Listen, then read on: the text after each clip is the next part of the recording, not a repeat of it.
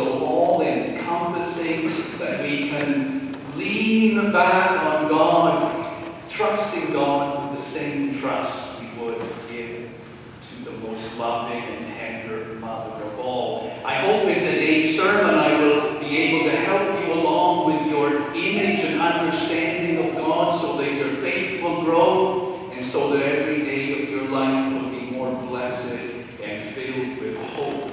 I think sometimes that people envision God as an angry father, and I don't want to create any sort of weird mother-father conflict here, but the church portrays God like that once in a while. So I want to give a different portrayal. God as a tender mother.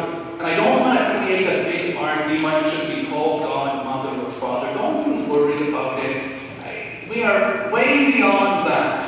And we ought not be worried about what gender God is. Theology rises above. I'm only talking today about characteristics. And up until the time of the prophet Micah, people had a sense of an angry God who made great demands on them.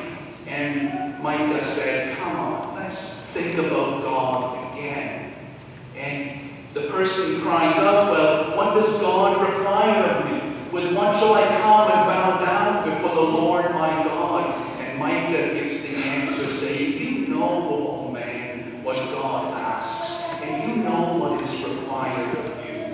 To do justice, to love mercy, to walk in humble fellowship with God. And the image of God was changed on that day, and even though that was 800 years BC, we still haven't gotten a hold of what Micah means for us and seeing God's tender, loving care.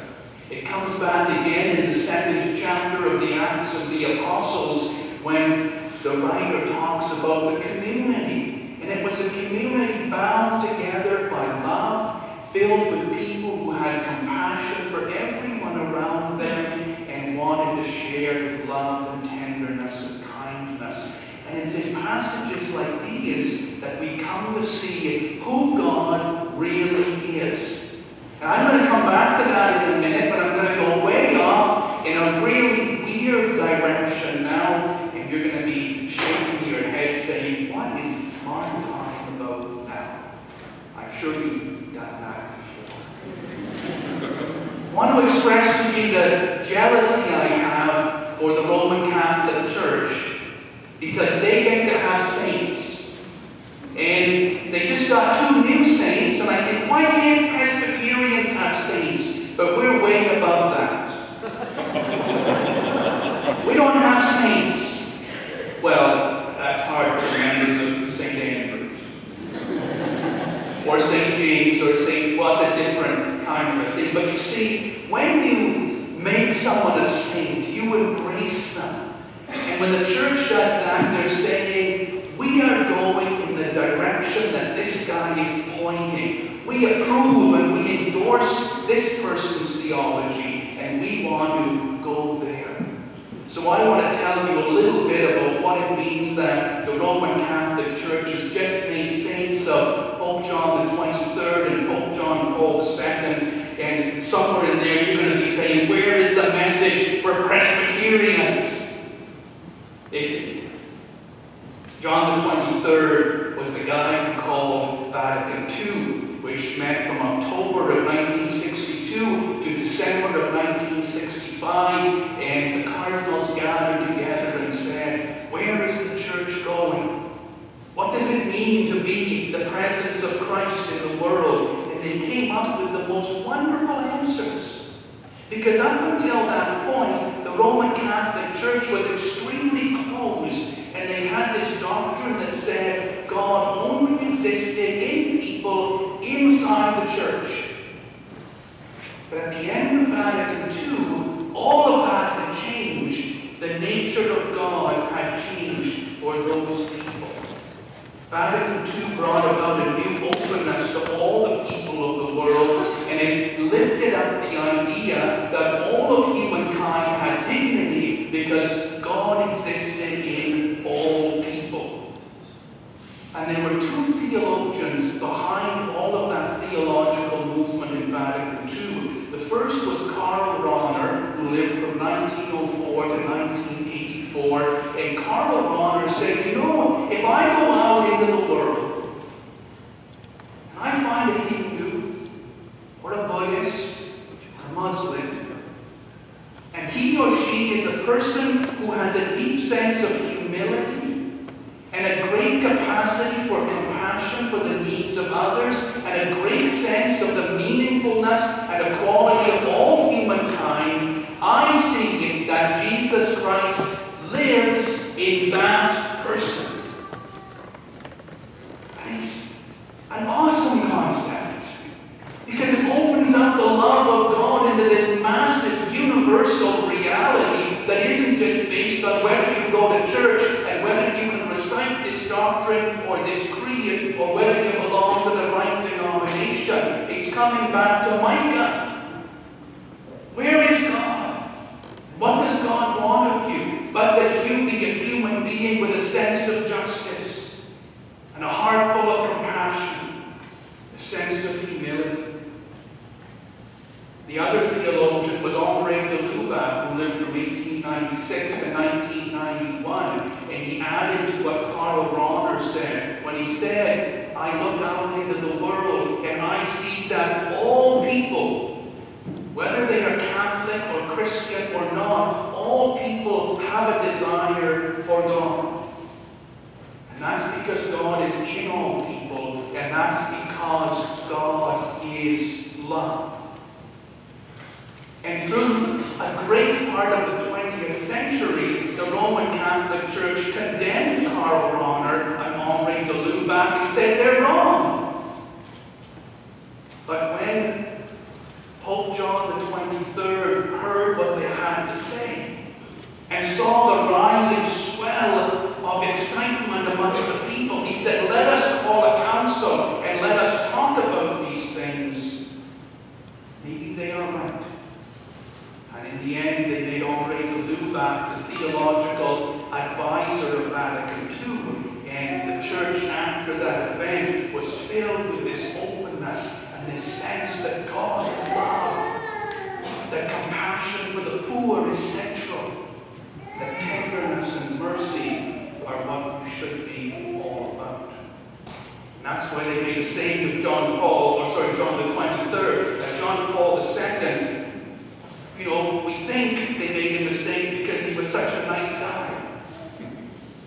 Such a nice, warm, smile.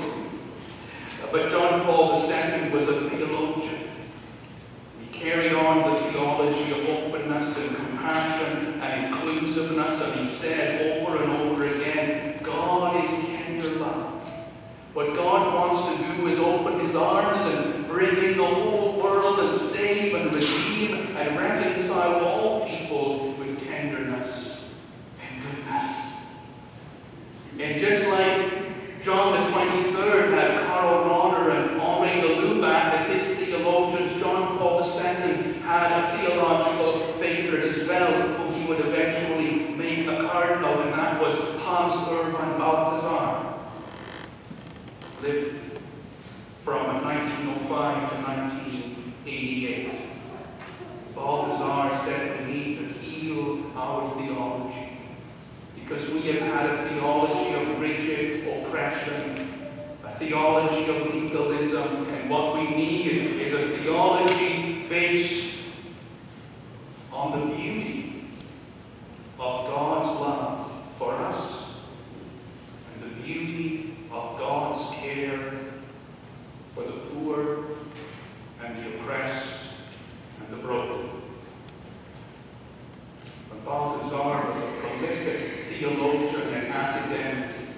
He spent the greater part of his life putting together a compilation of the theological work of all Christian theology for 2,000 years, and he ended up with 15 volumes, each of which was the size of an encyclopedia. And the church said to him, Hans, that's great, but nobody's going to read 15 volumes.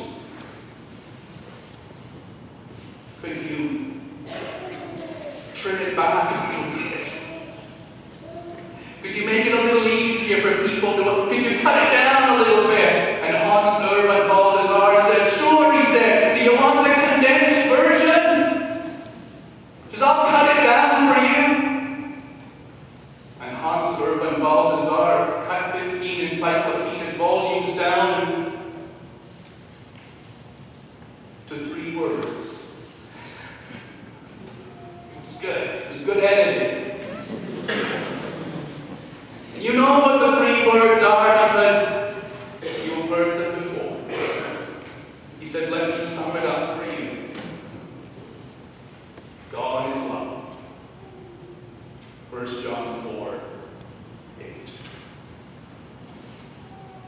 Now I know what you're thinking. Mark, we're not Roman Catholics. Why are you telling us about these things? We don't have saints. We don't care what they're doing. But I have a great secret for you. A wonderful, wonderful secret. Hans Urban Balthasar had a teacher. Teacher's name was Karl Barth. Karl Barth was a Presbyterian. Pope Pius XII said Karl Barth is the greatest theologian the Church has had since Thomas Aquinas. And it was Karl Barth who inspired Karl Rahner and Henri Lubac and Hans Urban Balthasar. Don't tell your Catholic friends, please don't. It doesn't matter where it came from. But it was Karl Barth who had this sense of the broadness and the depth and the magnificence and the beauty of God's love for us. There are two wonderful and very clear parallels between Barth and Hans Ernst von Balthasar. I told you he had reduced his 15 volumes down to 3 words: God is love.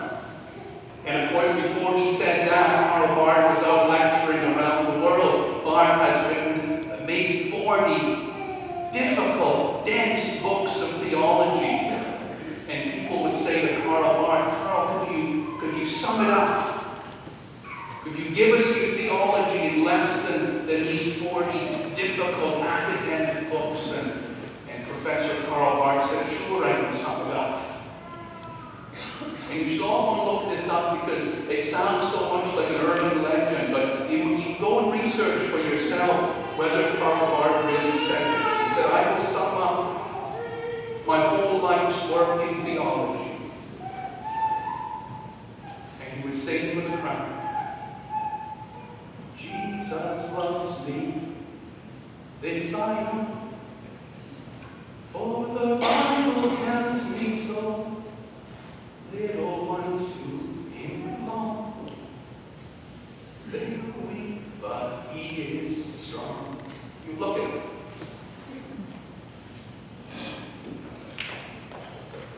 It was Karl Barth who, in the face of an oppressive domineering church, turned upon the church when it was speaking of condemnation and damnation, and he said to the whole church, how can you be so sure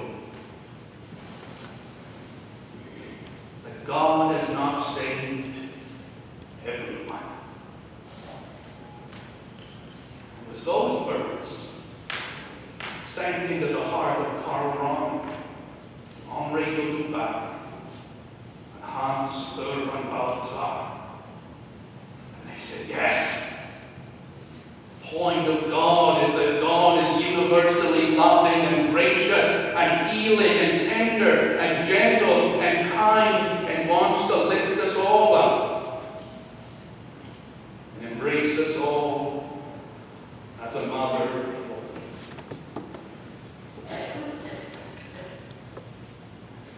To make saints of John the 23rd, John Paul II was a bold move on the part of Francis I. And I know it's only a weird little side note, but it may or may not be interesting to know that Karl Rahner and Henri Lubac and Hans Urban Balthasar were all members of the Society of Jesus. They were all Jesuits.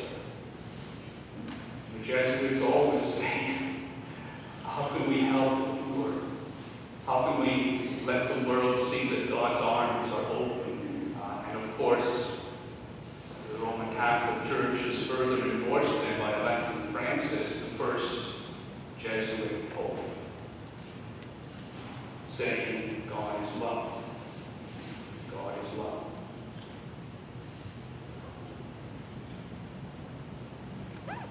We are moving again towards Micah 6:6-8. Moving again towards that glorious community in the 2nd chapter of the Acts of the Apostles, where the people love and show tenderness and compassion. We're moving towards a better image of God.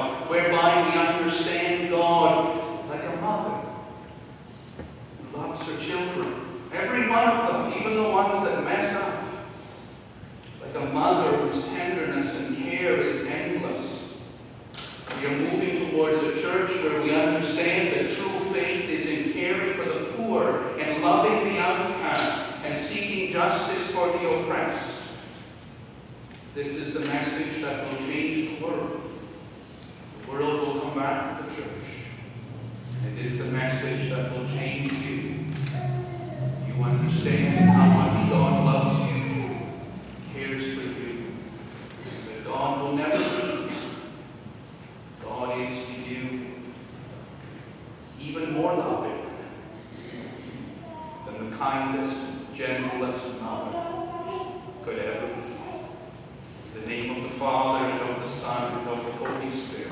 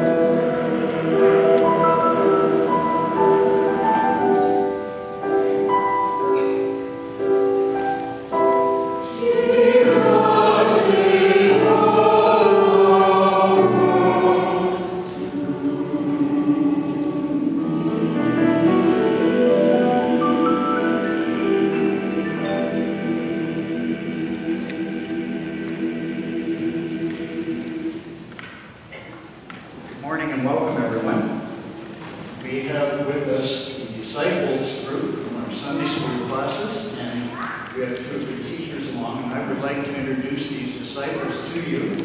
We have Dejuan, and Owen, and Brett, and Carter, and disciple Lauren, and Charlotte, and Olivia, and Audrey, and disciple Janet. And I think just by the very presence they merit a round of applause.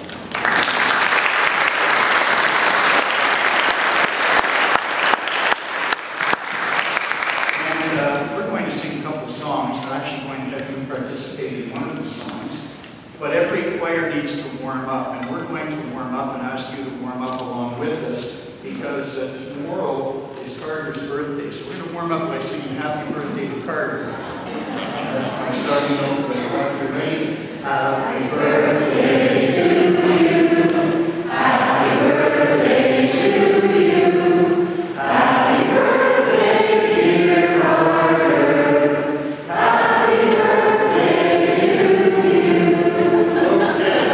Now, we have to get our groups close to the microphone, and then we're going to sing a song about the books of the New Testament. I don't have a pitch pipe, so this has to fill the bill as a starting point. Matthew, Mark, Luke, and John, spread the gospel, pass it on. Acts and Romans, 2 Corinthians, Galatians, Ephesians, Philippians, Colossians, and Thessalonians, Timothy, Titus, and Philemon, Hebrews, James, the list goes on, when Peter's in the triplets, John. Jude is next, and for contemplation, read your way through Revelation. Matthew, Mark, Luke, and John, spread the gospel, pass it on. Acts and Romans, 2 Corinthians, Galatians, Ephesians, Philippians, Colossians, and Thessalonians, to Timothy, Titus, and Philemon, Hebrews, James, the list goes on, when Peter's and the triplets, John. Jude is next, and for contemplation, read your way through Revelation. Matthew, Mark, Luke, and John, spread the gospel, pass it on.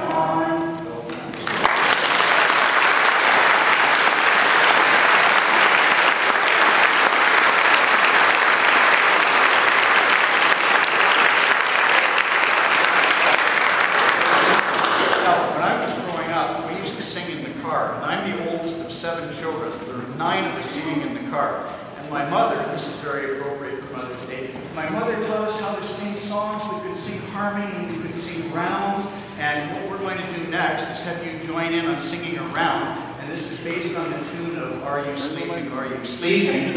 Only we've got Are You Listening, Are You Listening, Sister Jane, right? And then we've got Brother John. And then your part is going to be Are You Listening, everyone? So here's how the part goes. We'll have the girls sing their part first. Are you listening? Are you listening? Sister Jane, Sister Jane. God is all around us, God is all around us. Hear God's voice, hear God's voice. Okay, guys, ready? Are you listening? Are you listening? Brother John, Brother John. God is all around us, God is all around us. Hear God's voice, hear God's voice. Now, everybody else is everyone, okay? And you'll have to be a little bit quiet so you don't overpower. So please join in. So let's practice your part. Are you listening? Are you listening? Everyone, everyone. God is all around us. God is all around us. Hear God's voice. Hear God's voice. Beautiful. So I'll cue you when you come in. We're going to go through 3 times. And the last thing we'll hear is everyone. Are you listening? Are you listening? Are you listening? Are you listening?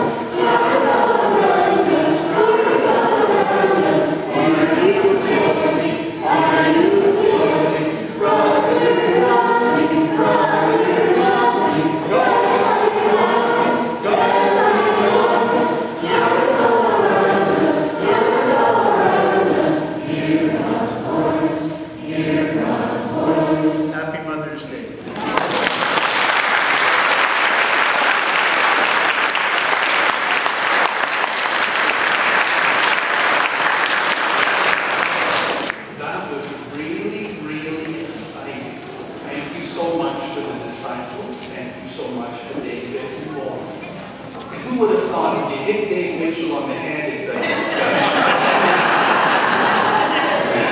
we can tune the organ with